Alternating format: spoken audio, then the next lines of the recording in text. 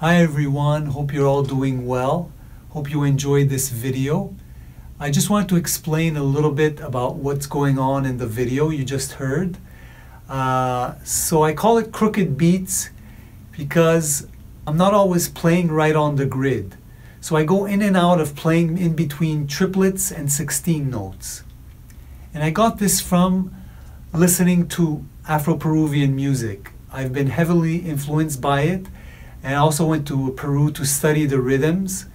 And in Afro-Peruvian music, the style is called festejo.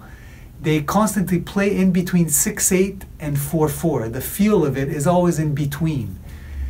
So in the video, I'm not playing the exact Afro-Peruvian rhythms, but I am playing the feel of the Afro-Peruvian rhythms, which is between 6/8 and 4/4, or triplets and 16 notes.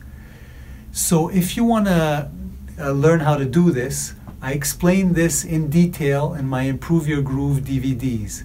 If you guys are interested, you could click on the link below, and there's trailers on my website if you guys want to check it out. So hope you enjoyed this video, and I'll see you guys next time.